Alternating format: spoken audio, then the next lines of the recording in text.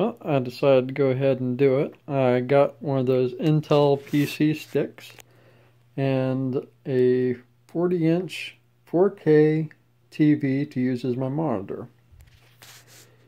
For some reason my camera doesn't want to focus real well. But show you kind of what it looks like when it's starting up here.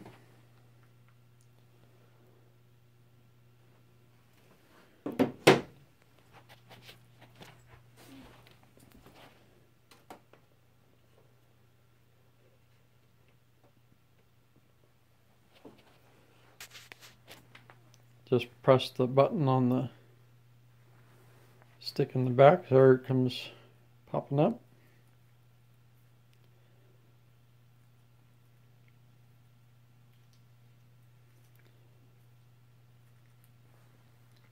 Figured this would be a good way to have multiple screens up while I'm working on my schoolwork. I can have a TV show going in the background, or have it full screen if I'm in the mood to take a break from schoolwork for a while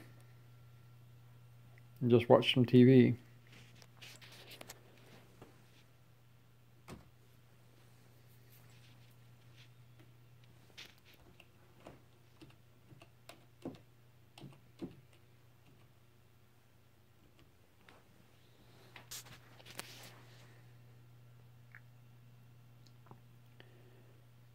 I got the one with the M3 processor and no operating system, and I tried starting off with Windows, start off with the Ubuntu Linux first, and there were some things that I needed to do. Well, wanted to be able to hook up my Garmin Ant USB stick so I could use this as my monitor for my bicycle trainer as well, and just couldn't find a good way of doing, or good software to use with that on Linux. I think the Ant stick would have worked fine, but I didn't like the trainer software that was available.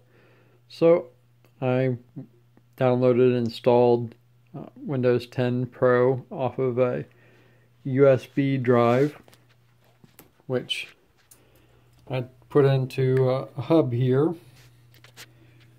and you can see that's the PC stick. It's a little bit bigger than a USB drive, but not hugely, and speed is not bad at all.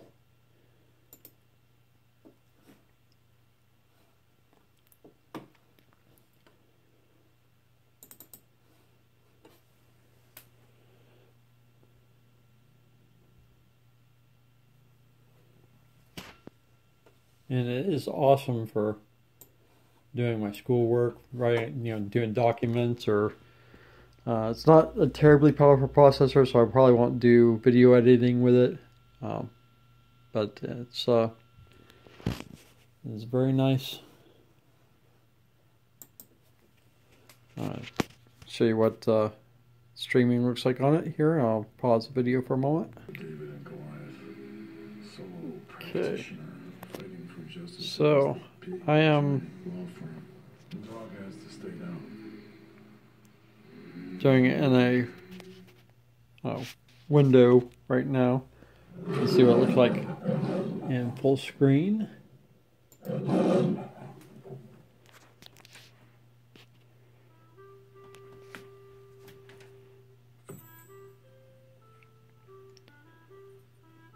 Don't quite get the 4K definition out of that, but I don't think the movie was ever released in that high of definition to begin with. As you can see, it has no trouble at all streaming. And that was a big part of what I had planned to do. It also has a feature you can download from Intel's website, where you can use your smartphone as the controller for the